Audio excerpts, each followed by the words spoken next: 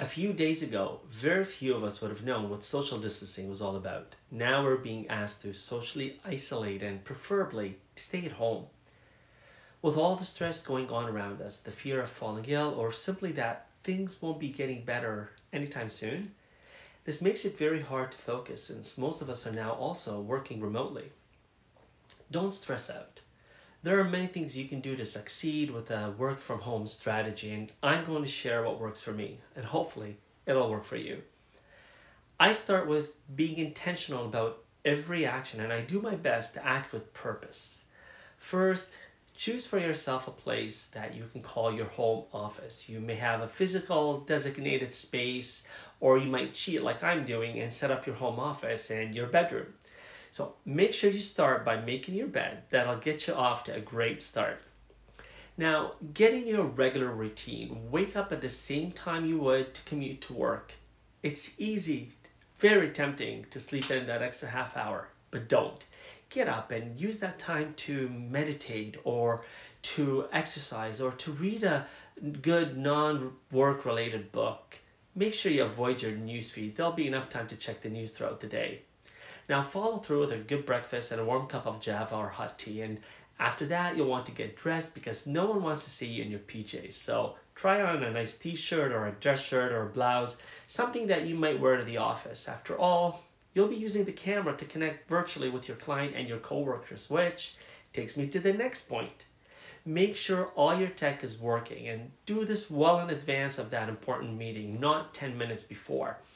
Make sure you've got strong internet connection, a computer, a headset, and a phone. And if you can, keep your browsers and email off. Instead, try blocking some time just for surfing the net or for checking your email or your social media or for responding to all those messages. It'll help you become a lot more productive. Now, don't forget, make sure that you keep hydrated, keep some water nearby, take regular breaks.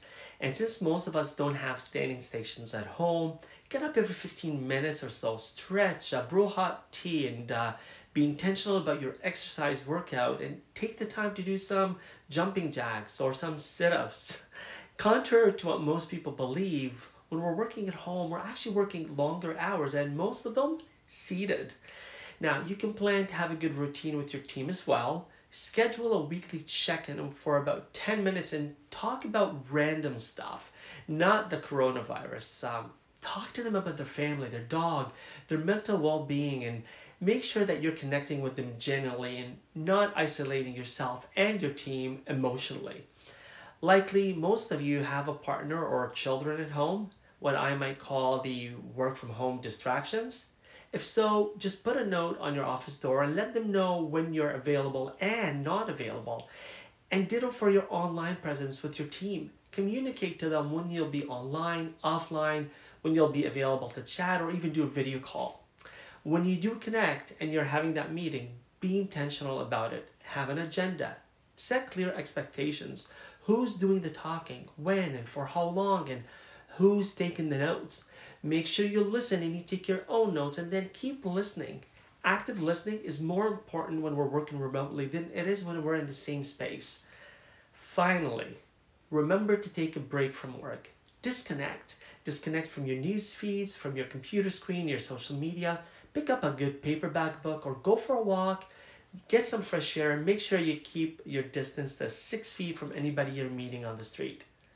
We're going to get through this. And when we do manage to come out on the other side of this crisis, let's take some of these better practices that we're learning and keep building on them.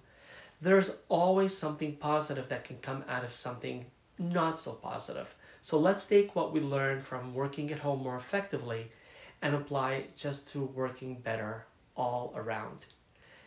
Stay safe, stay positive, and abundant hope to you and to everyone around you. Peace.